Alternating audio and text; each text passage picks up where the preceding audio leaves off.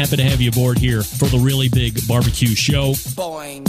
We cook because we have to, and we grill because we want to. Hit me! Fine, how you doing? You have a great show. I'm a big fan.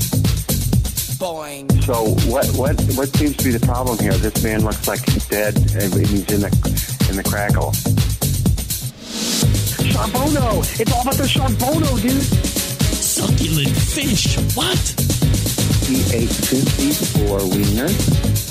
But listen, Lavernius, shut your face. I'm shaking like a dog shit peach seeds. We have top men working on it right now. Top men. And just like that, we are into the second hour. Welcome aboard. It's the Barbecue Central Show. We talk about live fire barbecue and grilling items here each and every week, Tuesdays from 9 to 11. You can catch me over on Clubhouse as well, where we are live. If you want to ask a question to any of my guests this evening that remain, that would be Jess Pryles or Daniel Vaughn. Make sure that you get up on there, search the room, and away you go. We are recording, of course. Don't forget, you can follow me socially on Instagram and Twitter, TikTok, Snaps, /BBQ Central Show, on Facebook and Twitch for video feeds, /BBQ Central Show. Also on YouTube for a video feed, /RD Rempe. Also, for podcasters, you can get an ad-free podcast experience through Patreon, which is patreon.com/BBQ Central Show, or through the Apple Podcast app itself. Coming up on the best moments of the best... Coming up on the best... Can we try again, please? Get that big stuff out of here. Hey, coming up on the best moments of the Barbecue Central Show in 10 minutes or less this Friday, if you can believe it, we are one away. Episode 199. 9 times. 199, taking you back to October 10th, 2017. You know, we have talked about smoked cream cheese ad nauseum the past month or so.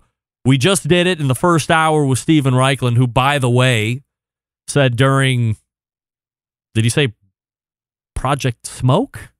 Was it Barbecue Bible? Somebody that was listening, tell me in the instant chat. But he referenced all of the things that he had smoked. Smoked ketchup, smoked mustard. He said smoked butter, by the way. Did anybody hear smoked butter? Fat!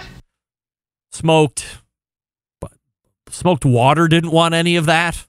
For smoked ice for your bourbons and old fashions and Manhattans. But he had made reference to smoking pretty much everything. But we have been talking about smoked cream cheese for a couple months now because it's a social media juggernaut. And Friday, we look back at one of the biggest barbecue social media hits called Pork Belly Burnt Ends. Remember that? Matt Pittman from Meat Church was my guest back on October 10th in 2017. And we talked about this whole pork belly burnt ends deal. It tracked back to Ray Lampe, Dr. Barbecue, taking issue with the term pork belly burnt end all being used together. And then that gained steam from there. Matt took it upon himself to stand up to Ray and said, hey, this is just one way to call it. There's a big enough swell of support to say, hey, because of the process, now the process typically done with brisket burnt ends, or just burnt ends, but because of the process, we can say that this is some kind of burnt end. Again, because of the process. Now, personally, I thought there could have been a way catchier name than pork belly burnt ends. Couldn't there have been a better? Like, leave burnt ends out of it. How about swine cubes? Swine cubes has a nice ring to it. Or pork pieces, or something along these lines. Pork belly burnt ends to me seems lazy. Like you're just using burnt ends because we already know something that's cubed and cooked like this. And look what happened. It was on. I'm not saying people don't eat pork belly burnt ends anymore, but it's not nearly as hot as it used to be a couple of years ago. I think if that thing would have had a much catchier name, we'd still be talking about whatever the hell was catchier name right now. But we're not. It's pork belly burnt ends. But if you missed all that scuttlebutt from 4 years ago, you want to make sure that you are subscribed to the podcast feed, and you will get the whole rundown from back October 10th, 2017, as Matt Pittman from Meat Church was my guest, and we talk all about it. Now, don't forget, if you want to hear a past guest or segment on the show in this kind of a format, email John. He puts them all together, Jon at thebbqcentralshow.com. Tell him what you would like to hear, and he will do his best to meet your expectation. And then there's this. Guess who's freshly back from the Harry Styles Love on Tour concert? This guy. Now, before you're all, oh my God, what? Harry Styles? Who's Harry Styles? Well, maybe we're not all in the same station in life at this point, but I have 3 daughters, and at least 2 of them, I would venture to say all 3 of them, 20, 18, and 16, are in some form or fashion a fan of Harry Styles. Originally, Harry Styles was part of the super boy group One Direction, and then for whatever reason that blew apart, and he got into a solo career. He's now 2 albums into this solo career, and he's having quite a successful life, I might add.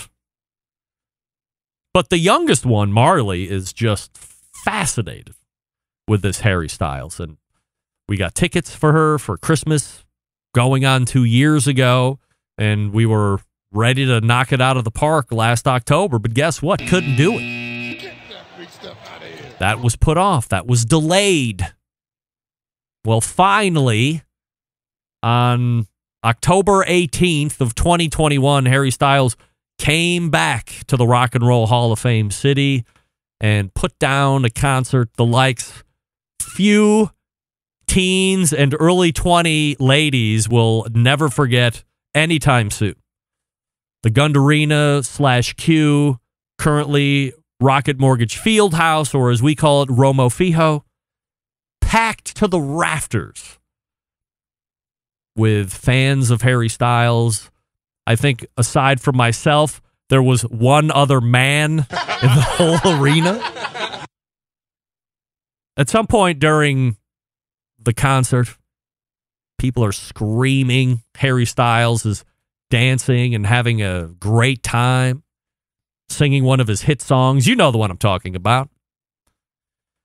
And I looked at Maddie and I said, she's the college 20-year-old, 18-year-old. And I said, there's a lot of women screaming here this evening. And she said, Dad, I think you and that guy down there are literally the only guys that are in this concert tonight. It's all women otherwise. So I quickly gauged. She was pretty much right. It was me. I would like to say that I would like to think there were a couple other dudes opposite me on the other side. We got some nice club level seats so we could see him from a distance. He performed in the round, so there were a number of times where he was singing directly to our section of the stadium. And I don't know on a scale of 1 to 10 where I would rate this Harry Styles concert for me, because I wouldn't buy a Harry Styles ticket on my own. I wouldn't. I swear to God, I wouldn't. Get that big stuff out of here. Get off your keyboards talking about, yes, you would. You know you were there by yourself. I have pictures to prove it. Check out your social media. I was with 3 other ladies. But I rated a 10 out of 10. And here's why. Because when that Harry Styles shot up from the middle of the stage in the round, is that what you call it? and started playing that hit song to lead off the show. You know the one I'm talking about, that one. She began like tearing, and it looked like maybe she was going to get ready to pass out.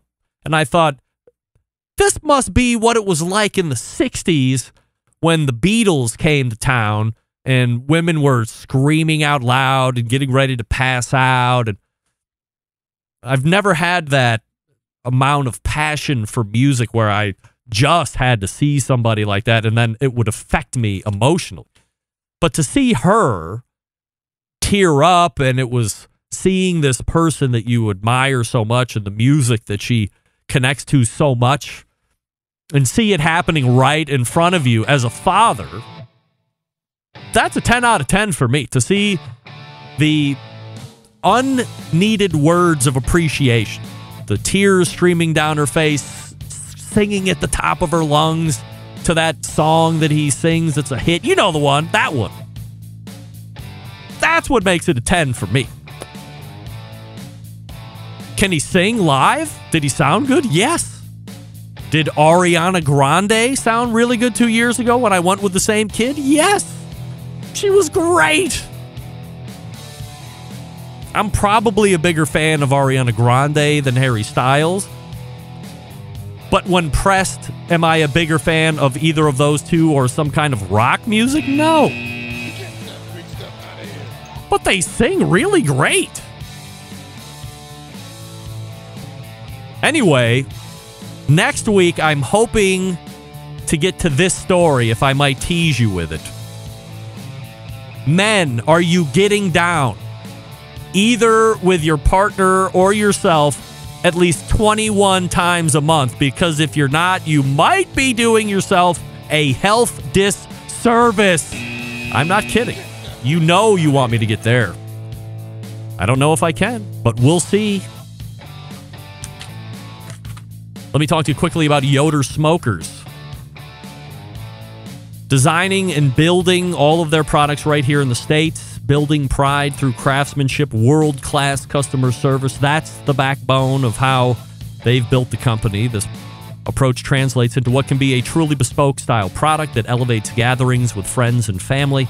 They are honored to have a trusted place in the backyards of America, from pellet grills to wood-fired offset pits or charcoal grills. Consistent blue ribbon flavor has become synonymous with the Yoder Smokers name. Make no mistake, Yoder Smokers' flavor-driven design is unique to each style of pit. The team has developed the cookers to perform time and time again while outlasting the competition for generations to come.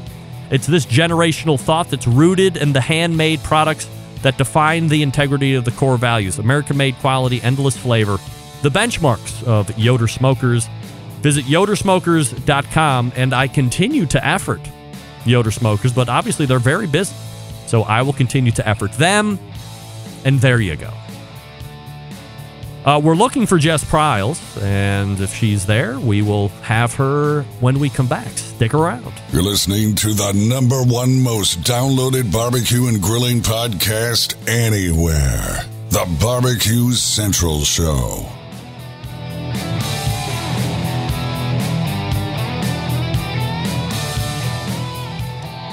Howard Stern, Jim Rome, Dan Patrick, and Greg Rempe. The Mountain Rushmore of talk show entertainment. Now, let's get back to the Barbecue Central Show. All right, welcome back. This portion of the show being brought to you by Smithfield. Head on over to smithfield.com through the grilling season, which is all year round, for recipes as well as tips and tricks from world champs like Chris Lilly, Darren Worth, Ernest Cervantes, Charles Cridlin, the list goes on. Mouth-watering flavor, no artificial ingredients. Smithfield fresh pork, quite simply, some of the best pork money can buy, trusted by world champion pitmasters for use at competitions and at home. If you are a competitive cook and you're reporting first-place finishes with ribs and pork shoulders, go to smokinwithsmithfield.com and do that there.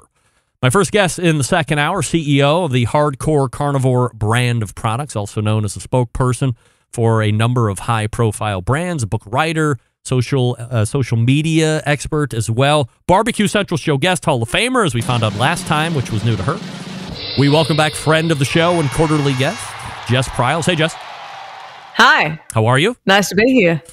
I'm pretty good. Not going to lie. I always love hearing that intro from you, especially in that voice. I've got to record it sometime and play it at parties. You could set it as your ringtone for me, when I call. I mean, you would rarely hear it, but on the off chance I call, then you would get the whole run-up. I mean, how potentially great and / awkward could that be? Both of those / things. Yes. Definitely. How about that? Yeah.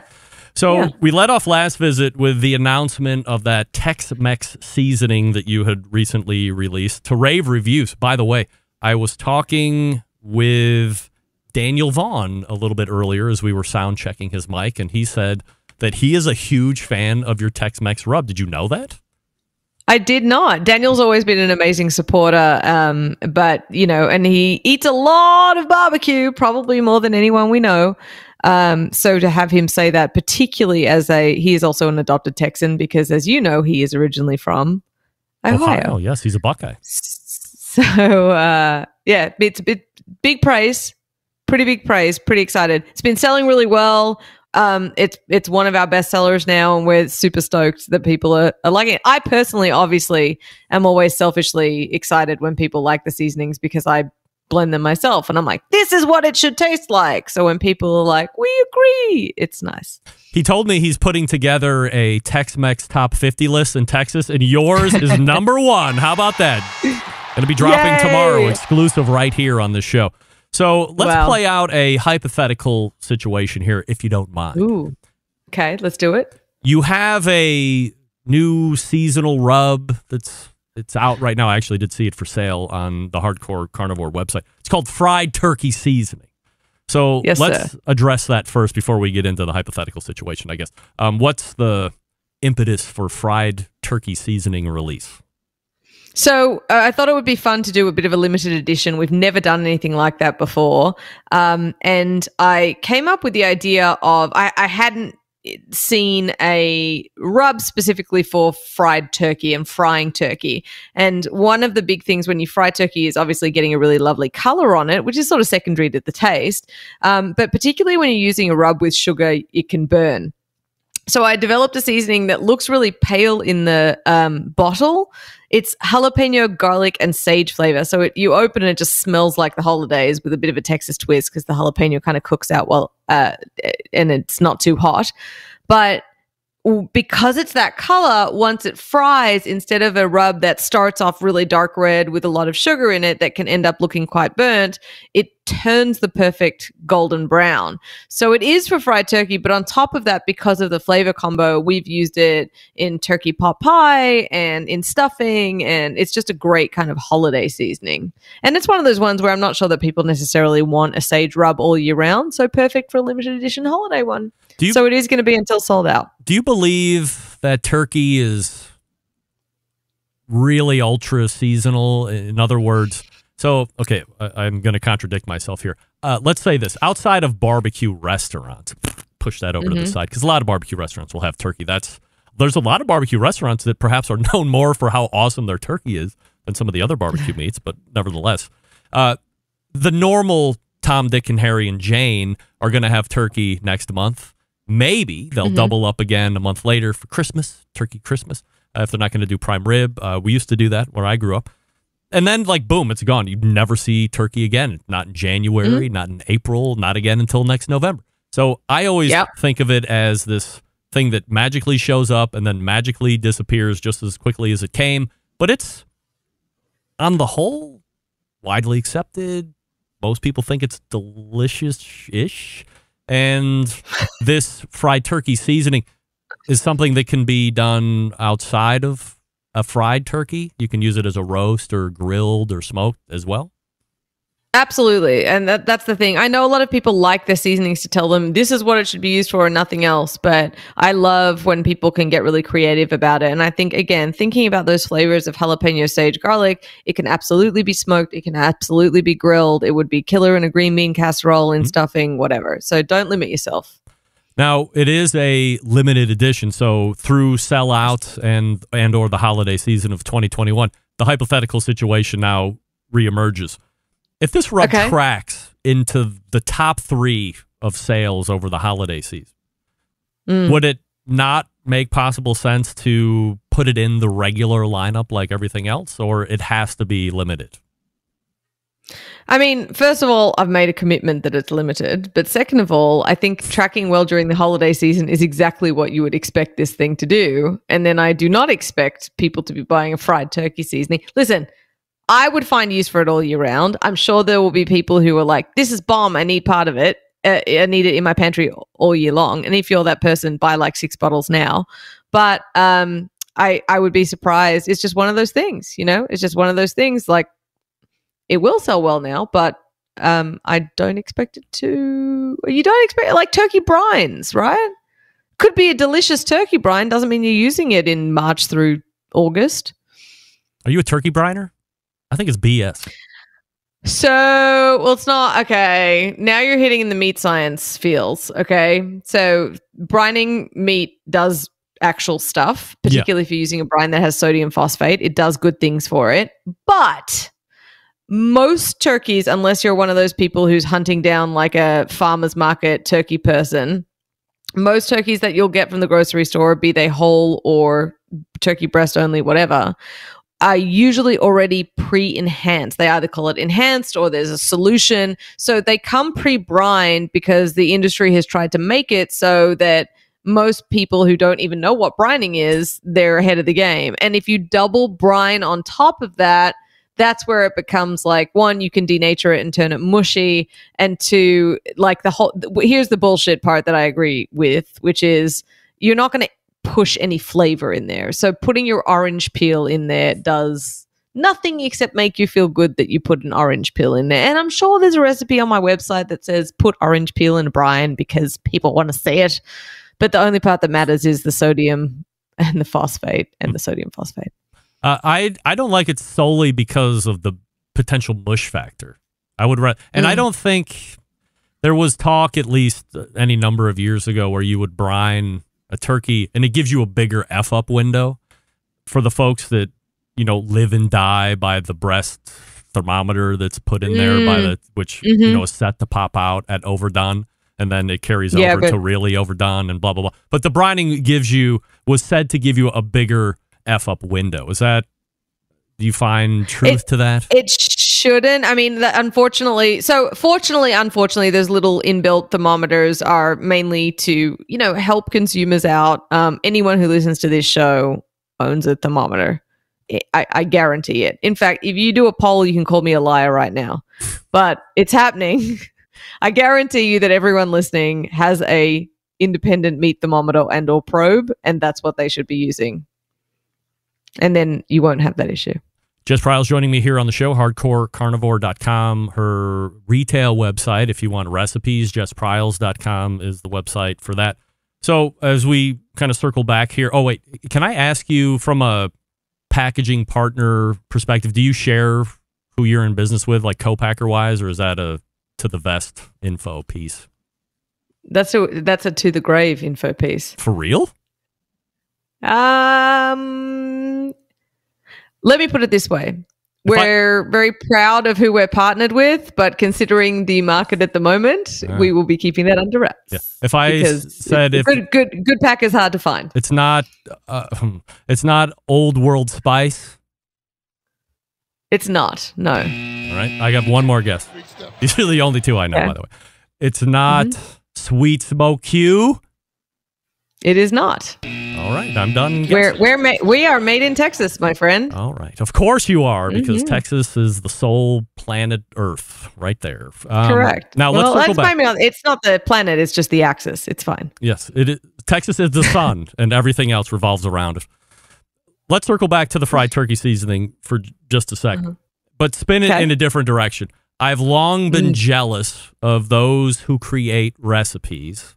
And I'm really good at making lists and then buying stuff and following directions. But I'm not the person who can be inspired by random things in the grocery store. But you're obviously wired that way. So to that end, I'm curious to know, as a recipe creator who operates during all of these holiday seasons that happen during the course of the year, what is life like for you? I'm going to eat turkey on Thanksgiving. I am probably searching out a new way to cook a turkey And those things are coming down the pike fast and furious. So as somebody who's on the other side of that, what is your life like? That's a great question. So we are a 100% Chinese food on Christmas family. That's what we do for the holidays because so we have to start when you're a content creator or even to release fried turkey, we had to have videos and visuals of the turkey done when the product was released. And if you think you want to talk about seasonality, you try ordering a turkey outside of November and tell me how it feels. It's possible, but it's difficult. So I do all of my cooking, and obviously there's a lot of brand partners as well and people coming to me for content. We want content, we want holiday content. So I have already cooked a full turkey breast 2 ways. I've already made 3 different types of stuffing, and it's halfway through October. Oh. So once Thanksgiving actually rolls around, I'm like, I don't think we're going to do this, which is a little bit of a shame. In some ways, we get to eat the food, but then I truly get a bit of a day off, I suppose.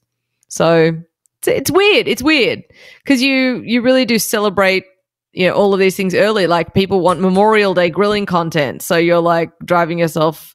It's not a problem because it's already nice here in March and April in Texas, but it's still quite cold in other areas of the country. So you just get ready sooner, Pulling the curtain back a little bit is Jess Pryles and what she has going on. By the way, if you're in Clubhouse and you would like to ask Jess a question, just go ahead and raise your hand and I'll do my best to get you up so you can actually ask a live question. So lists are endlessly fascinating to me. And I will say this, like a Texas Monthly who puts in the work to come up with their findings and publishes them and then takes whatever associated heat that may or may not come along with that list. The ones that I can't stand are the ones that are posted up as the best of this or the best of that, and whoever's putting this list together tosses out a bunch of names, but then takes the bag way out by saying, vote for which one you think is great, which really isn't like a list. It ends up being a popularity contest, and I don't really respect those lists a lot. I respect lists that people devise on their own and put their name on. What's your take on the top 50 list of barbecue and lists in general, I guess? Well, to answer the list in general question and what you just spoke about, I think that there's a difference between a journalist curated with a structure and a scoring system list versus clickbait. So we unfortunately at the moment are bombarded by a lot of listicles doing really well, top 37 things you should buy on Amazon. They're all affiliate links kind of thing. So we're used to seeing a lot of them, and the voting is obviously just a way for engagement, and it's all just a bit of a trick, right? So it's cool. Texas Monthly has been doing this top 50 barbecue for many, many years now. It comes out once every 4 years, and they have to, it used to be just 2 editors going around and doing it, or I think 1 at one stage, but now they have so many joints they have to visit because there's been an explosion even within Texas that they've had to really structure and filter down how they were going to do it. There's arguments. The list came out on Monday. Everyone's freaking out because there's some new places on there. A lot of people have shifted in where they used to be. A lot of my friends ended up in the top 10, which is awesome and very exciting. But Texas barbecue has really changed in the landscape. So there are some barbecue joints, for example, Leroy and Lewis, which ended up at number 5, do what they call new school. So they're only serving brisket on a Saturday, and they serve stuff like kimchi and like a kale slaw and really left of center, interesting chef-driven barbecue. But the argument is, I guess, can you compare that as to, like, do you nearly need brackets now? Can there really be a top 50, or does it need to be new school, like Blood Brothers in Houston do a Vietnamese combo, a Vietnamese Texas barbecue combo? There's a lot of now Hispanic influence, from Valentina's to Two Brothers Market to Hurtado and Panther City, and it's not all apples and apples. It literally used to be everyone had brisket, everyone had sausage, everyone had ribs, and that's the Texas Trinity. Most places have turkey. That's the only other place I see turkey the rest of the year. But it's can you really compare it? So the main places that did well, and Goldie's ended up number one, and that's kind of like a super team of kids, of young guys who were pitmasters at some of the biggest places in Texas barbecue. But you know, they've only been doing it a relatively short time compared to others, and they are very hands-on. So they got where they got because their food is excellent, but they also offer consistency. So now the big thing to watch that everyone's got their eye on is what happens when things explode, because pretty much for the top 10, their doors the next day after the list comes out is just a line. So there's going to be an explosion of people trying to taste this barbecue, and then it becomes, how do they feed that many people? And now they've got an issue. Well, now they've got the challenge, not necessarily an issue, of scaling and meeting that, but still maintaining consistency, and that is the trick of barbecue. This is the Spider-Man curse, right? This is the blessing and the curse of being on the list, right? Yep, 100%. Do you know a lot of folks that couldn't withstand the rigors that came along with making that top 10 and plummeted, or has everyone pretty much thrived? Not at all. There's some new places that had never been on the list before because there's been so many joints open up in the last few years. You know, Panther City Barbecue made number 10. I'm doing a class with them next month in Fort Worth, and they weren't on the list before because they didn't exist when the last list came out, you know? So, and there are some, like Louis Miller's not in the top 10. Style Switch here in Austin, I don't think made the top 50. Regal's in Houston were just under, and they're about to announce all the places in Lockhart are pretty much off of it, which is the capital of Texas barbecue. But I think they're about to announce 51 through 100 as honorable mentions too, if they haven't already. We have a minute and a half left. Do you have any thoughts on what has been one of the most hot topics on this show over the past 2 months, smoked cream cheese? It feels kind of lazy. It just feels... I don't understand why people are so excited about it. And I don't know that... listen, I own a seasoning company. I don't want seasoning on cream cheese. Jelly? Maybe. Sauce? Maybe. I don't like that idea of the dry... and the cream cheese. Will Hardcore Carnivore put out a recipe? Maybe, if that's what people want. But for me, I feel like it's just... I don't think I would like the texture, and I don't think I would like smoked cream cheese. I think I like that it's cold and sort of... I don't know, what's the word I'm looking for? Schmeary, right? It's got that schmear texture to it. Mm-hmm. Yeah, I enjoy and that. I feel like if you get rid of that texture and it just becomes like a weird whipped cream situation when it's melted. Hey, Jess, you want to play a game? I think I do, because I think I know what it's going to be no, about. you don't, but we're going to play anyway. Okay. Between these two songs, which is the best Harry Styles song? You're the worst. Adore You or Watermelon Sugar? Cowboys from Hell. Final answer? Cowboys from Hell. Between these two songs, Adore You and Watermelon Sugar, Jess goes way in the left field, pulling out Cowboys from Hell. Is she right? No, of course not. That wasn't even an option. Even I knew that wasn't going to be right. We know it's Adore You. Of course. Oh, yes. Of course. You have this class coming up with Panther City, which you had mentioned. Anything else coming up you would like to promote before I let you go this evening? Just hardcorecarnivore.com, new merch coming, all fun Christmassy stuff. There's still tickets available for the class in Fort Worth on November 13th, so come and eat some steak. All right. Jess Pryles can be found at hardcorecarnivore.com, as she had mentioned. Also, recipes over at jesspryles.com, and follow her on social. Jess, always appreciate the time. Thanks so much. Thank y'all. See you later. There she is. Jess Pryles right there. I do appreciate the reach for Cowboys from Hell, but not an option. And Daniel Vaughn is in the green room, so we will talk to him and ask him why Lockhart was shut out, amongst other things. But first, the process. We always have to learn the process or relearn the process. But first, I tell you about Big Poppa Smokers, the one-stop online shop for all things barbecue, a curated selection of only the best outdoor cooking and grilling supplies will get you on the path to better barbecue results in no time. Everything at the website handpicked by Sterling Big Poppa Ball himself, from the award-winning rubs and sauces to the American-made grills and smokers. Big Poppa has something for every type of outdoor cook to make you better.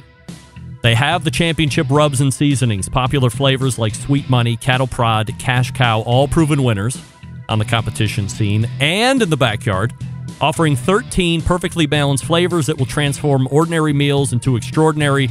Whether you're cooking to impress judges or grilling for your family, Big Poppa Smokers award-winning rubs and seasonings don't disappoint. You can visit the website and pick up your bottles today. They also happen to be the owners of Granny's Barbecue Sauce. Looking for a new go-to sauce? Tired of what's out there? Pick it up. Find out why Granny's Barbecue Sauce and other top-rated sauces are available over at BigPoppaSmokers.com. And aside from the rubs and sauces, they're selling cookers, and you know this. Are you looking for a versatile smoker that's easy to use? Check out that Mac 2-star General Pellet Cooker. Big Poppa Smokers is the exclusive Mac dealer, even offering special packages. Not a fan of pellet smokers? All right. Take a look at that Old Hickory Ace BP. It's the only charcoal smoker that Big Poppa trusts on his competition trailer. If you're not sure of what grill you need, you really can't go wrong. Call and ask questions. They'll steer you in the right way. 877-828-0727. That's 877-828-0727. Or shop their website, BigPoppaSmokers.com. That's BIGPOPPA Smokers.com. We are back with the very first barbecue editor in the country, perhaps the world, Daniel Vaughn from Texas Monthly. He's on standby. Stick around. We'll be right back.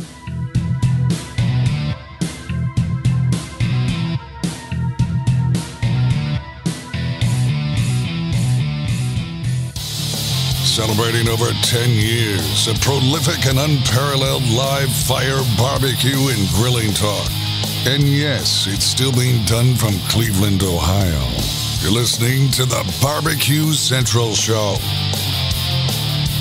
All right, welcome back. This portion of the show being brought to you by Pit Barrel Cooker, the most unbelievable outdoor cooking device on the planet. Currently available in 3 sizes, a host of accessories to complete the experience. If you're a beginner, if you're a professional, definitely a cooker you want to add to the arsenal. Visit pitbarrelcooker.com and tell them the Barbecue Central Show sent you. My guest closing out the show this evening, barbecue editor for Texas Monthly magazine. You also see him on this show for quarterly visits through 2021 as we talk about Texas barbecue and barbecue in general. Friend of this show as we welcome back Daniel Vaughn. Hey, Daniel. Hello there. How are you, my friend? How's it going? I am absolutely fabulous. I'm doing well. How are you? Well, I gave you props to Jess Pryles, who was on previously talking about how much of a fan you were of the Tex-Mex, and it appears that I apologize for breaking the breaking news that there's a Tex-Mex list, top 50, coming out tomorrow, but she was on the top of that list. Oh, a Tex-Mex seasoning list. Yeah, I can't believe you told everyone about that. See? I'm terrible. Man. I'm like the famous No spoilers. Dave of No news. spoilers here. Come on. I'm the famous Dave of breaking news. That's for sure. No doubt. Yeah, So- the Tex-Mex seasoning, though, you put that stuff on popcorn. I mean, it tastes like chili cheese Fritos. It's delicious. You love chili cheese Fritos? Yes. Yes. Yeah. I mean, I love Fritos. I know you said earlier that you don't like Fritos. Not the Plain regular Fritos. No. I like plain Fritos. I think they're underrated. And I love Frito pie. But chili cheese Fritos and Frito pie with chili cheese Fritos underneath, man, that just, that's the stuff right there. Let's go ahead and beat this dead horse while we're at it. Before we talk about who's on this list and the top 50 and the top 10, blah, blah, blah. What's your take on the internet phenomenon of smoked cream cheese? Have you seen enough of it? Smoked cream cheese, yeah. I've never been tempted from the videos that I've seen to recreate it myself at home. But what I will tell you is I have had some really delicious barbecue sandwiches with cream cheese on them. So I was at Style Switch in Austin, and they did an everything bagel with sliced brisket and cream cheese. And it seems wrong on a lot of levels, but my God, it was good. So yeah, just I'll take smoked stuff with my cream cheese, but I don't really see the need to smoke the cream cheese. Daniel Vaughn joining us here on the show. He is the barbecue editor over at Texas Monthly, TMBBQ.com, the website, and of course at BBQ Snob on the Twitter if you'd like to follow him over there and see what he's up to. So before we talk about top 10, who the hell Goldies is, blah, blah, blah, let's get the down and dirty first on how this list actually comes to fruition. What is the process so we all understand it fully? Oh, wow. Well, basically my job as barbecue editor is to spend the 4 years in between our lists on a scouting mission. That's essentially what my full-time job is. I got to write about those places as well, but really I'm out there tasting, testing, trying to find new spots. But when it comes time to put our team together, to actually put this list together, we get this time was our biggest team ever, where we're 34 people that we put together, all Texas Monthly employees, plus there were 3 freelancers, just people that I know well, who I know their barbecue really well. So we put that team together, and I put a list of places that they must visit. And they're certainly encouraged to try places outside of that list, but there's a very large must-visit list. Some of those places I haven't been to. Most of those places I have been to. So, their job is to come back with a second opinion for the most part. Did the food that I ate there match up with their experience? And that's important for, a few reasons. It shows consistency. It also shows, how does somebody who's not me, what kind of food do they get served? I get recognized at a lot of these places. And also for the places that I haven't been, they need to be my scouters out there trying to come back and see if there's any hidden gems. Anyway, they come back with all their score sheets. I'm part of that team as well, of course. I choose a different part of the state every time to go visit. And we come back and we compile all those scores, put them in a big spreadsheet, and basically just start looking at who's the actual possibility of making this list. And then I go revisit ones that I haven't been to in a long time, visit any new spots that I haven't been to, and really try and track down who we think is top 10 worthy. And then we go to those places even more, either myself or Pat Sharp, our food editor. And then we talk about it. We basically, it comes down to Pat and I, and we determine who we think should be in that top 10, what order they should be in, and who should be in the top 50. So when your recon testers are testing their assigned venues, if you will, do you have any type of allotment or slop value, if you will, for what is taste subjectivity? What I might find to be overly appealing might not be overly appealing to you. And since technically the buck stops with you, how do you allot for just the difference in taste of humans?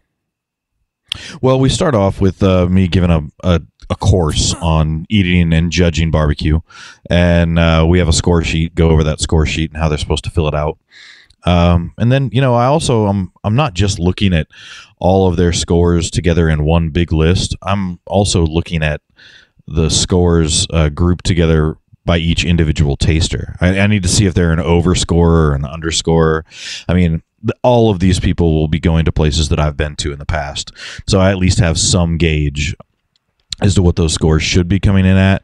And so if they're all, it's on a 5-point scale. If they're coming in all 5s and 4.75 or whatever, then I know that's an overscore there, and I've got to take that into account. And the same if they are all coming in at 3 and 3.5. That's just somebody who's underscoring things. So, I just try to take that into account as well.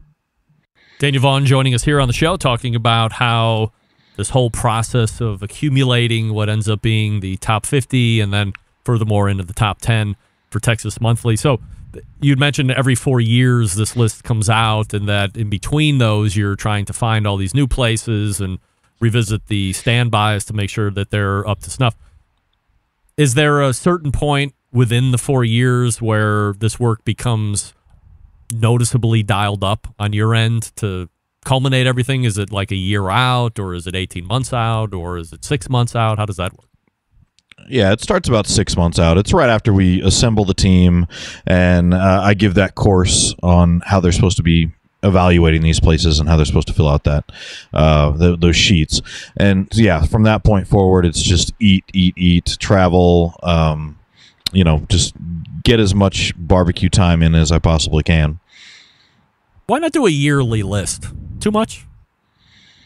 Well, it takes us about 6 months to put together. We pull in a lot of staff members who normally don't do anything related to barbecue, like as far as, they have other duties at the magazine. And so to ask that many people to basically spend months and months out of every year putting a list together wouldn't make much sense. The other thing, too, is having it every 4 years, you really do get to see some changes, right? And you really do get to see how not only how the shift in Texas barbecue, the shift in the scene, but also how individual restaurants change in that 4-year period too. So we think that gives, it also gives it a sense of being a lot more special, that it's every 4 years. And we know that's a long time in between those lists. So that's one of the reasons that we do the 25 best new barbecue joint lists in between each one, so that we can, at least give some props to some of the new places that have opened and not make them wait 4 years to get any sort of accolade. I don't know how you say, is this too much pressure or is this list too much for the state that it's covering? But as you're getting ready, all of the tallies have been made. You have your top 10 list. You have the 50, blah, blah, blah. Is there a lot of pressure on you? Do you find it a pressure-filled situation where you're going to release this list and know that maybe there's some people over the course of the last 5 years or 10 years or whatever that maybe aren't on the list, or they're not as high as they think they should be, and perhaps that there's some type of a kinship between you guys that now might be broken, or I thought you liked us more than this? Do you have pressure that you feel as this thing gets released every 4 years? You're talking about a couple of different things there. Do I feel pressure? The most pressure that I really feel is, did we do everything we could to get it right as we could, to be as fair as we possibly could? That's really the pressure. Like, our managing editor, who is the one who tracks all of our expenses, is the one who was just like, you really need to take that 700-mile round trip this week. Like, we need to have this issue closed. And I'm like, I need to go get another opinion about this place, or I need to go try these 3 places back to back to back. And so that's more of the pressure that I feel. There certainly, I've been doing this for 8 years. I have friends in barbecue, and it always hurts if I'm going to leave them off a list, or there were meals that I had where I was eating the meal, and in the midst of it, I knew that was the final meal at that place, and I just, damn it. Why did you have to give me this plate right now? I don't really have any other choice. Like, we evaluate these places in a short window of time. And so, and then, you also figure out pretty quickly after a list gets released, like, who are the people who were your friends in barbecue because they knew that a list was coming up, and who are the people that actually have some class. Are there places that have been put together without any great business plan other than hoping to get on the list to catapult them into some type of form of business legitimacy? In other words, they can bank on some crowds for a certain period of time if they get on that list to help them substantiate a little bit more? Yeah, I mean, I get asked the question a lot, like, does this list like make or break places? And the thing is, like, it certainly has made a lot of places. It's made a lot of places into into barbecue joints that are able to be much more profitable than they ever imagined. Being in the top 10, being in the top 50 can certainly do that for you. Does it break a place? If you have a loyal customer following, if you are able to please your regulars, that is going to be much more meaningful to your bottom line than pleasing me or making it onto this list. And yeah, if you open up a barbecue joint and your business plan includes getting like a really great review from Texas Monthly or making the top 50 list, like that's a pretty poor business plan. Like you shouldn't be trying to bank on that. That hasn't stopped people from sending me messages, complaining about the fact that they've mortgaged their homes, second mortgage on their homes for this business, and how could I not understand that, or that they've got a baby on the way and they really need they really need the extra money, so they really need some good positive attention. I mean, the things that the messages that people send me are strange. So. Yeah, there are certainly people who haven't maybe thought through their business plan. Have you been offered large sums of cash to have somebody show up on a list? I have never been offered money. Honestly, I have never been offered money. What a bunch of cheap bastards out there. Come on, Texas. Offer this guy a kickback. Grease his palm, for crying out loud. It's like Business Basics 101. How do you think the mob operates? No offense. Well, all right, yeah. So it's Business Basics 101. Right. Yeah. So here's the thing. Like with a magazine like Texas Monthly that actually cares about integrity. Yeah. With a magazine like that, with everything that gets thrown around about the media and everything, you get all these cynical takes of, oh, it's just who advertises and it's whoever gives the most money and whatnot. And it's just like, we just simply don't do that. Like I don't know any food critics who actually do that. It's, it's like once someone actually learns that you've done that, you have lost all of your credibility for eternity. Like it's over. So no, I've never been offered money to put a place on the list. I've never been offered money to give a good review for a place.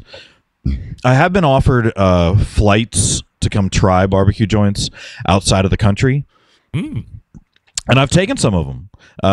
But my conversation with them beforehand is, I'm coming and I'll let you know what I think of your barbecue, and there's absolutely no guarantee that I'll tweet about it, write about it, Instagram about it, anything about it. I mean, if it's terrible, I'll just say nothing about it. And every one of them that I've done that 3 times. And every one of them understands that. So, but no, within Texas, I've really never been offered anything more than a hat. Have you been ever told not to come back? So Kolochny Barbecue, Hallettsville, Texas. Naming names. It's open, okay, good. It's open on Saturday and Sunday. And in the 2015 list, I went there to eat. I went and ate there for the first time, and it's been open since 1989, and I'd never heard about it. There was nothing online about them. They didn't exist as far as like the internet's concerned. They had no Yelp reviews. They had nothing on Facebook. Wow. Just they didn't exist. And I went to eat there, and it was amazing. I mean, it was so good. It was this like little mom and pop place.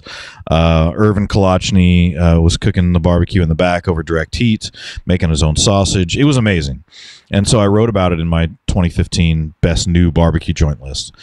New as in we'd never heard about the place, so it's new to us.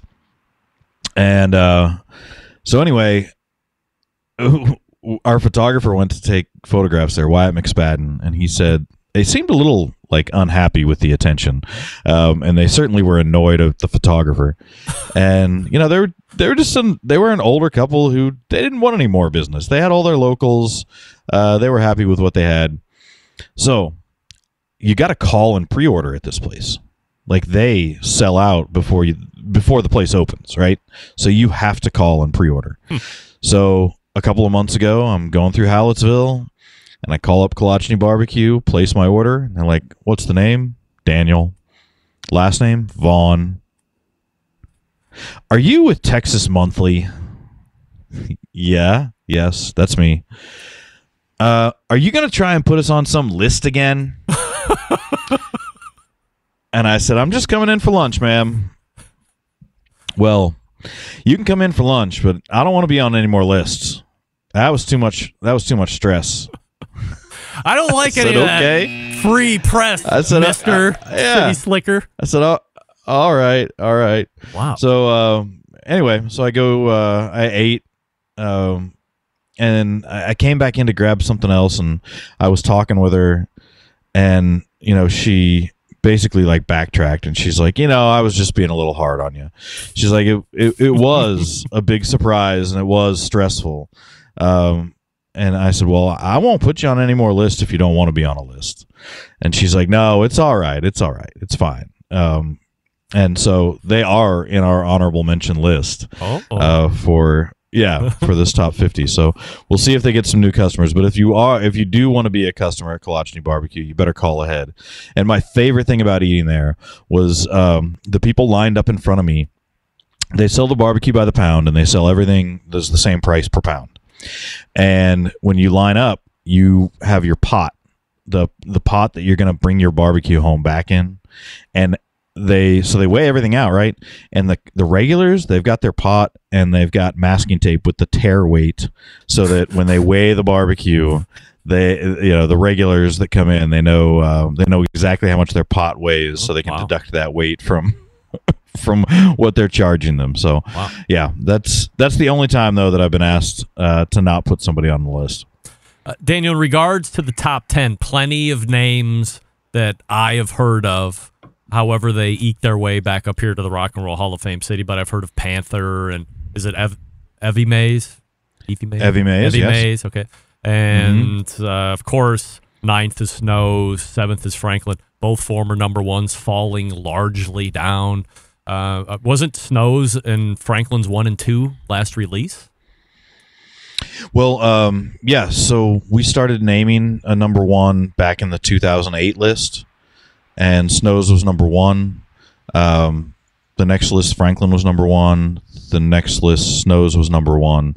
So basically, Franklin and Snows have been number one. One of those two have been number one for the last 3 lists, or every list where we've named a number one. And so, yeah, this is the first time that neither of them are on there as the number one. Who is number one? I've never heard of Goldie's. Goldie's Barbecue, yeah. It's it's just this little pop-up shop that I put together to try and get a bunch of business here and put myself number one. Now, it's a brand new spot in Fort Worth, and there's no surprise that you haven't heard about it. Not anything to do with the quality of their barbecue, but the terrible timing of their opening. They opened outside of Fort Worth. It's like 12 miles from downtown. So it's a good ways outside of Fort Worth. Like, you have to drive past the landfill to get there, to give you some idea. And they opened in February of 2020. Terrible timing. Oh. And they had to basically shut down their operation 3 weeks in. And then they reopened a couple of weeks later as a takeout only. Like, the guys who own it are the only ones who work there. There are 5 of them. And they were basically working as car hops, like running out, taking your order, running back in, packaging the meat up, and bringing it back to your car. And they ran that way for months. And I mean, they said back then they were barely scraping by, like 4 briskets a day they were cooking. And they just had never made it. They hadn't had a chance to make a name for themselves before the pandemic, and it was just really hard to get crowds out there. Once they opened up their dining room, they started to get more and more business, and they were steadily growing. And but still, like the last five times I've gone, there were like 1 or 2 people in line in front of me at 11 o'clock when they opened. So word hadn't really got out yet.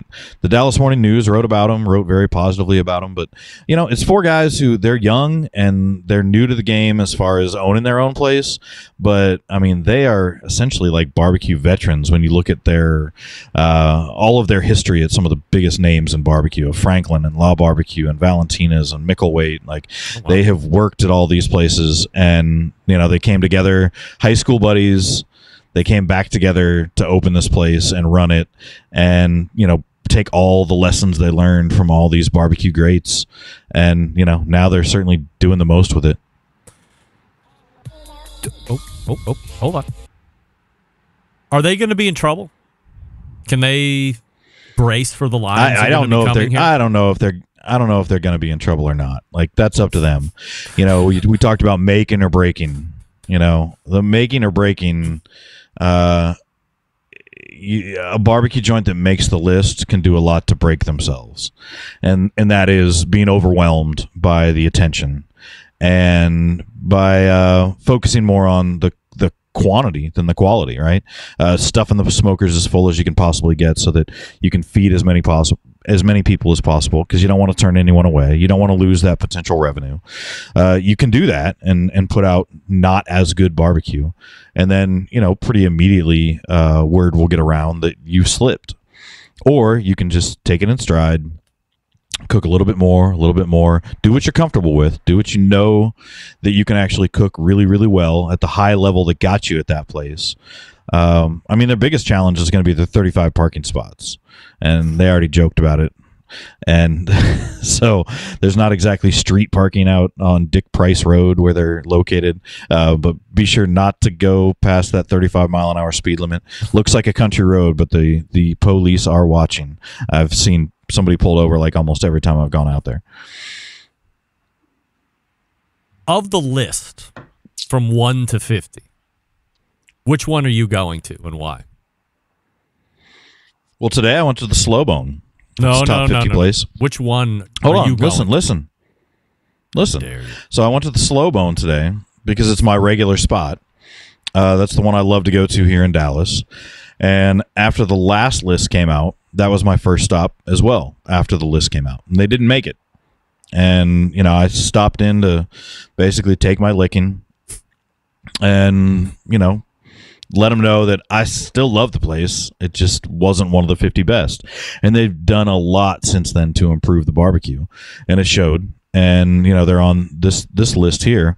And so my first barbecue stop after this list came out was to the Slow Bone. And, you know, the owner, Jeffrey Hobbs, he laughed because he remembered 4 years ago when I came in. But yeah, which barbecue joint am I going to? I mean, I've always loved Leroy and Lewis. I've fallen in love with Goldie's recently because it is so new. Leroy and Lewis is one. Evan Leroy, I've been following him since he was at Friedman's. Came and opened Leroy and Lewis, and always been incredibly impressed with his barbecue. But, you know, there's plenty that aren't in the top 50 that I'll keep going back to. I mean, Heim Barbecue is one. They've got a location now. They opened in Fort Worth originally. They've got a Dallas location now. And, you know, you were talking about the pork belly burn ends earlier. Like, they made bacon burn ends famous in Fort Worth. And so, yeah, places like that I'll still go back to because I know they're great barbecue joints. And that's the thing. We have a top 50. We've got 50 honorable mentions, but every one of them really are great barbecue joints, and that's why we're so blessed in Texas. Jess Pryles was on the segment before you, and she had mentioned that there was a lot of people in the top 10, maybe the top 50, that aren't necessarily your prototypical Texas barbecue places. They're, as she put it, new schoolers. Do you share that opinion? And she had also mentioned something about maybe having to start bracketing off that top 50 list into new school or old school / traditional. Just wondering your thoughts on that. Yeah, I mean, there's definitely a new school of barbecue. I mean, some people call it craft barbecue. I don't really like that term because it insinuates that the rest of barbecue is not craft. Yeah, I mean, there's certainly a new school, people who are more willing to experiment with different cuts, different sausage recipes, different sides, even smoking vegetables. Oh, my God. And so as far as separating them out from one list to another list, no. I mean, they are all Texas barbecue, and that's what makes Texas barbecue special. You know, once you start going traditional versus not traditional, well, what's the definition of traditional? And, you know, that's the question I ask a lot of people who say they only eat traditional barbecue. You know, they get on Twitter and they say, like, you know, well, this or that item is not traditional Texas barbecue. I don't want anything to do with it. And it's like, you know, if they had Twitter around in the 1960s when brisket was being adopted throughout Texas, I know that they would have been you same people, the versions of you from 50, 60 years ago would have been on that version of Twitter saying that brisket stuff, that newfangled cut, I don't want anything to do with that. That's not traditional Texas barbecue. Where's my shoulder clod? So yeah, I don't see the need to separate the two. The top 50 list was released yesterday. If you haven't seen it, make sure that you head on over to Texas Monthly and check it out. Daniel's website, TMBBQ.com, or follow him on the Twitter at BBQ Central, at BBQ Snob. You can follow me at BBQ Central Show on Twitter as well if you would like to. Sometimes we're conversing in the Twitterverse. But you can also see Daniel on this show once per quarter. Daniel, always appreciate the visit. Thanks for the extended time this evening, and we'll talk to you again soon. No quiz? Do you want to play a game? I was looking forward to it. All right. You asked for it. I have a game for you. All right. Between these two songs, which one is the best? Cemetery Gate by Pantera or This Love by Pantera? I'm going Sign of the Times by Harry Styles. Sign of the Times. Final answer, of course. Between Cemetery Gates and This Love, Daniel Vaughn opts, like Jess, to go outside of the box. With what song did you... Oh, Sign of the Times by Harry Styles. That answer, of course, is wrong. Closer than Jess's, but of course, not even an option. But we do thank you for playing, of course. And that's why we love him. He's the Texas Monthly barbecue editor right there. Daniel, always appreciate the time. Thanks so much. Love you too. All right. Good night. Good night. There he is, Daniel Vaughn, right there. Yes. He thought I was going Harry Styles because, of course, I did the Harry Styles recap from Cleveland, the Rock and Roll Hall of Fame city. Look, I'm not going to critique Harry Styles' stage presence, but when you're in the Rock and Roll Hall of Fame city, I think the concert thing to do whenever you're roaming into town is to mention the city by name 70 times. That's weak. We know where we are, right? We know we're in Cleveland. You don't have to like, Cleveland, how are you tonight, Cleveland? We know where we're at, pal. But what I would like is for you to reference that Cleveland is the Rock and Roll Hall of Fame city. We're right down the street from the Rock and Roll Hall of Fame, man. It's great. I don't even know if he sounds like that. Don't reference the city you're in. Do it up front. Get it over with. Let the crowd pop. Fine. Get off of it after that. I want to hear Cleveland this, Cleveland that. We know where we're at. But you have the Rock and Roll Hall of Fame city right down the road from you. You didn't even reference it once. What the hell? Get that big stuff out of here. Give me some Rock and Roll Hall of Fame city reference. And while you're at it, and by the way, it's also the barbecue capital of the North Coast, man. Peace and love. Peace and love. Peace and love. We thank Daniel Vaughn for joining us this past segment. I'll talk to you quickly about Vortic Watch Company, a small batch custom watch manufacturing and vintage restoration company located in northern Colorado. They take, American pocket watches and turn them into wristwatches, just like this one right here. Look at that sexy devil. Preserve and enhance the legacy of manufacturing excellence in America. In order to do that, they combine traditional and cutting-edge technology to create unique, quality, functional timepieces with exceptional value. And here's the coolest part.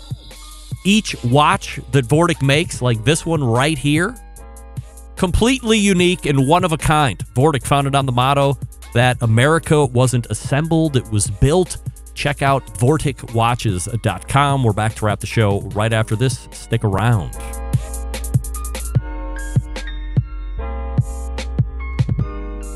Hi, this is Briskidor, the barbecue wizard, and you're listening to the Barbecue Central Show. Bye-bye! Whole packers, full racks, legs and thighs. injecting butts. If you've never heard this before, you might think you found the best XXX show ever. Let's get back to the most homoerotic host out there today, Greg Rempe. All right, welcome back. We thank Daniel Vaughn once again for joining us. A great extended segment as we learn all about the top 50 process. We talk a little bit about Goldies because I was not familiar with Goldies yet, but it's new and not in the mix of last list that was released back in, would have been 2017, I guess. So there you have it. All the way back in the first hour as we get ready to wrap up, we had Stephen Reichlin from Barbecue Bible, also planetbarbecue.com. A little bit of a technical issue there. Not sure exactly what happened, but we'll fix that for next month, of course. After Stephen, it was Bob Trudnak, 2021 Barbecue Central Show Guest Hall of Famer. The pizza spices are out.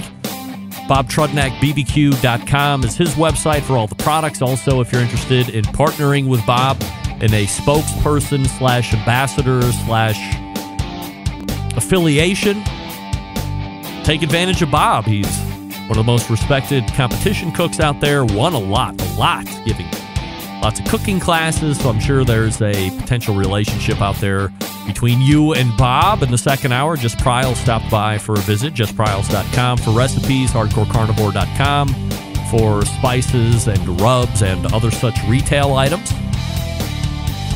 And closing out the show was Daniel Vaughn from Texas Monthly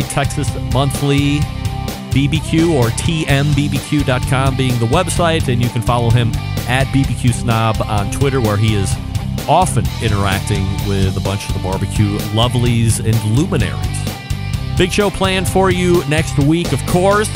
Vetted correspondents are back. We'll be talking about the KCBS state competition and giving our takes there.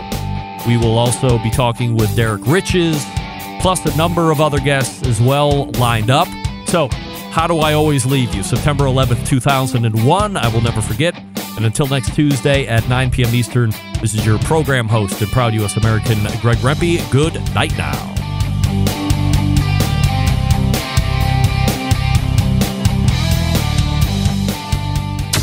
Hey, what's up? This is JM, host of the Celebrity Grill podcast on iTunes, and you're listening to the Barbecue Central Radio Network.